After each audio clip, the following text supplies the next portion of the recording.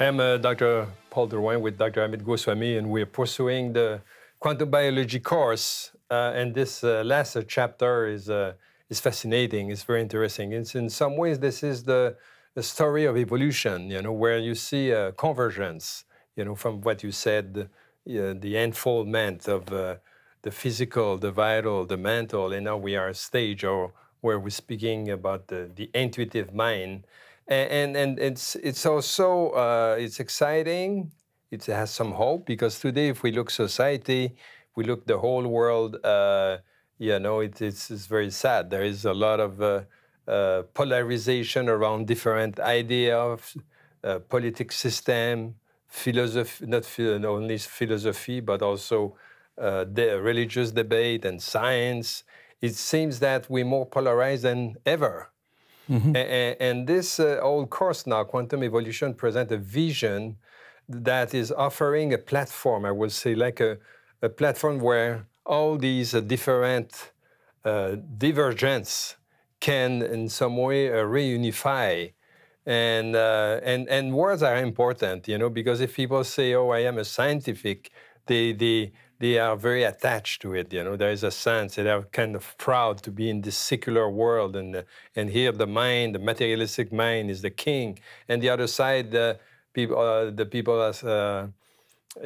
as proud to say, no, we are religious, we are people of faith, and there is no way to reconcile these words. But now with this view of quantum physics, and this is what I understand, we are offering a ground where where not only we can reconcile this vision, we're also offering at the same time a new language, because now you introduce at the end this idea of intuitive intelligence.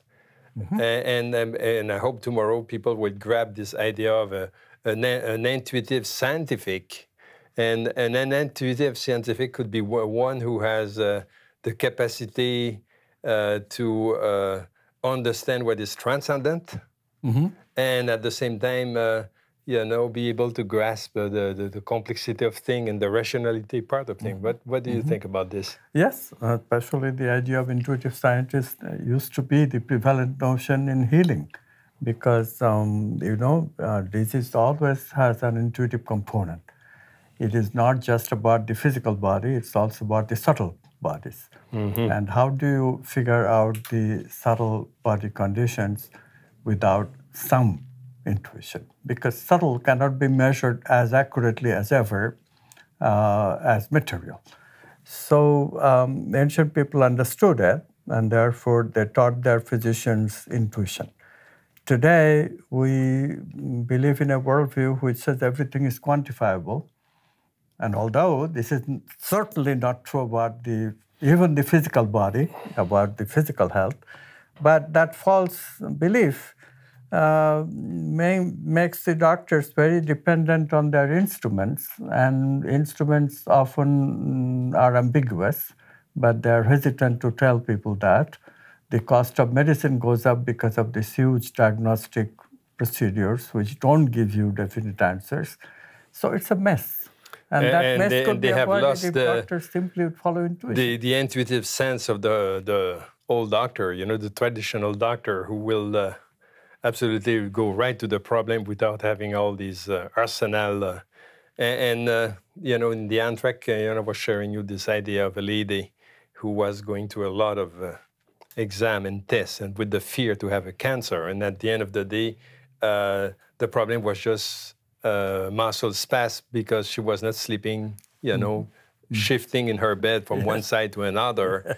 An old traditional doctor will have probably intuit this thing, and so there is way now to maybe come with some concept or idea that are appealing for both sides, in some way. And what I see when you say you tell the story of the humanity, I can see there is like a pattern, a convergence, and because, as you said, also there is no time, no space. Originally, ancient civilization has intuited this vision where we were going. This is amazing, no? If you look at the culture, they have all perceived this idea, and they have defined it in different words. If they have the supraman or the superman, or some have called it. In some literature, they speak about the Adam kingdom. It's like, the original Adam, and then you go to a process of purification, and then, when you reach this holiness, is the unity, then you rediscover your original perfect nature. So that was already transcribed in ancient tradition. Absolutely. The idea of enlightenment was clearly seen. And of course, the materialist culture has given us a different concept of Superman, who is man of invincible physical stature, but hardly has any other forces that he can control. Yeah, nothing to do with integration of higher archetype. It's more, when they think about Superman, it's like a superpower and super ability and super... Doesn't even have a heart to speak of. So, no, we certainly have lost our way. But fortunately, quantum worldview is here, and it is giving us assurances that we'll find our way back. Quickly, that is our responsibility. Some of us have to take the lead. I haven't touched on the subject yet, but it looks like a few people might be able to make a huge difference. You mean the Quantum University? Well, that's only a very few people, probably not that few. But I think that by the time we have a few universities like the quantum universities, let's say every major country have a quantum university, around that time, I think there will be enough students trained by it to make a difference. Yeah, I can see this trend. There is, like you, other researchers and scientists that are aligned with this way of thinking. And in some way, the way we have designed the university is also to assume presence in many countries, as you know. We're already in 70 countries. And as it goes, it's just exponentially grow.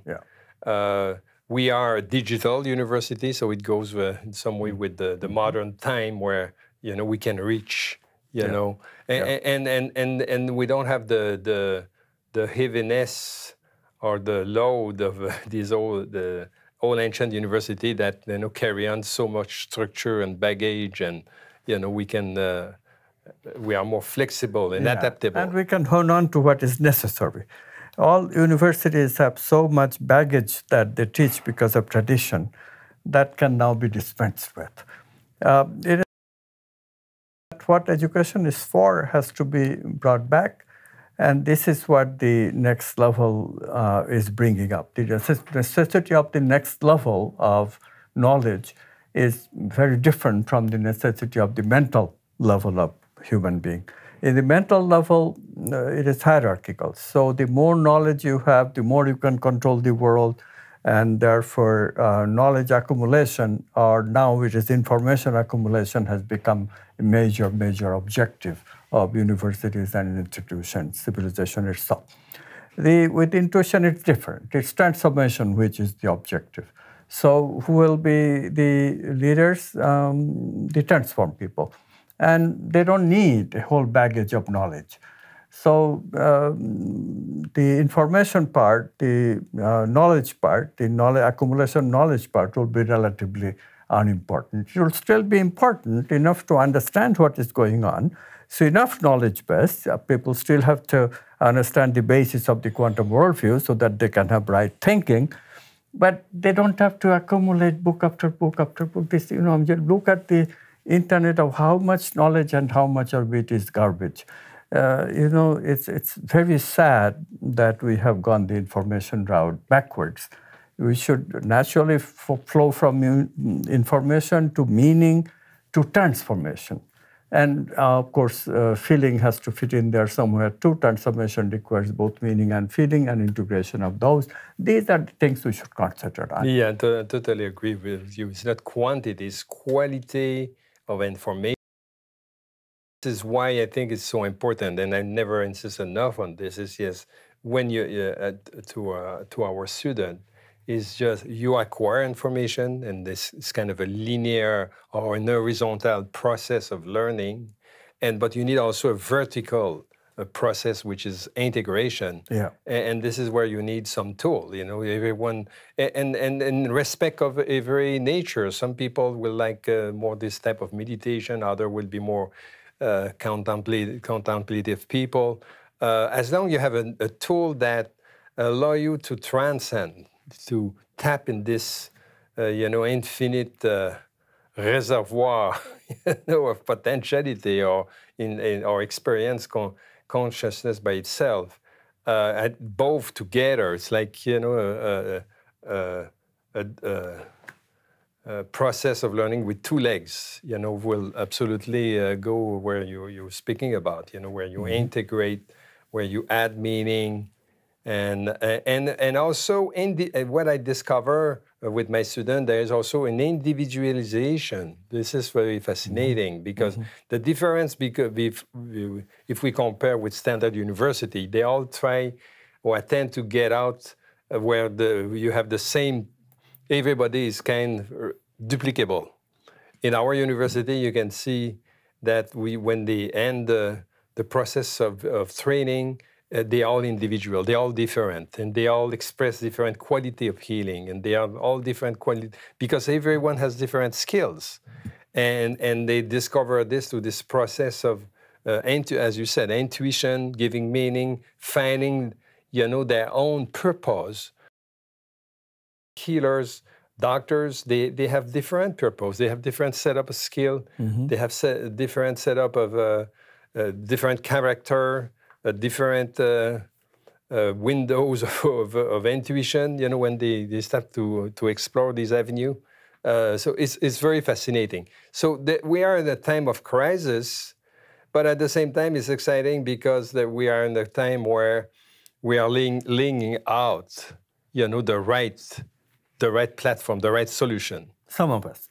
And that is enough. I think that there is good reason to believe, we'll talk more about it in subsequent segments of the series, but there is good reason to believe that, there is a threshold effect of some kind, and when the threshold is reached, the changes will come rapidly.